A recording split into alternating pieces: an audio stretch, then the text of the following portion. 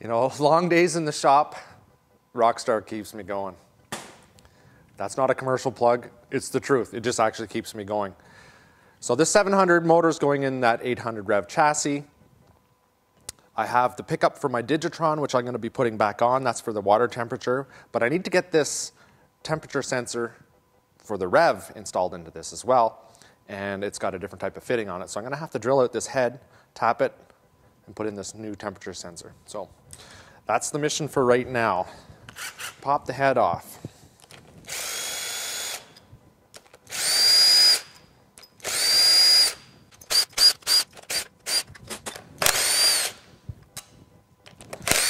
Seems like it just had the head off this. A couple of times. There we go. I always like looking in here anyway, just to see what's going on. Oopsie. Make sure everything's up to snuff.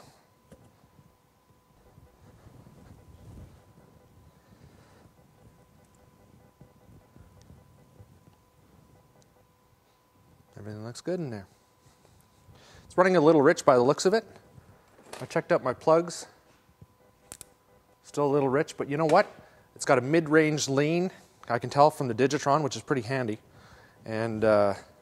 We're going to change things up a little bit with the carbs, different needles. I'm going to put the 800 carbs on it, change the jetting a little bit, and change the pilot jets.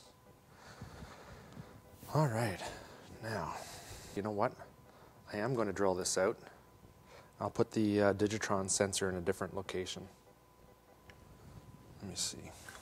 So I've done some fitting and some looking and some testing and measuring. I'm going to end up putting that probe in the exact same place as the old probe, but I need to just drill it this hole a little bit and then tap it.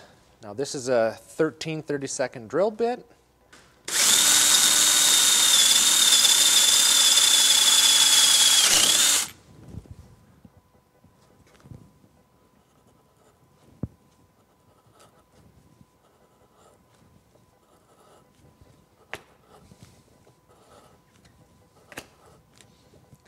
I don't like drilling into heads.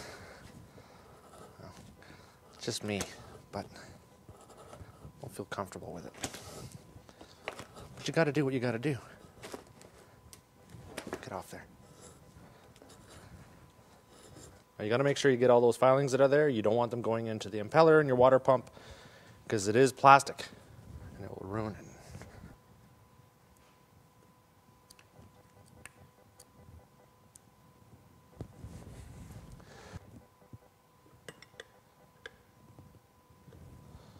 That's it. Temperature sensor installed. So for the Digitron, I'm just going to install a T in one of the coolant lines, and I'll plug that in. So I'll have the Digitron and the factory, which is hooked up to the computer, and that's what I want.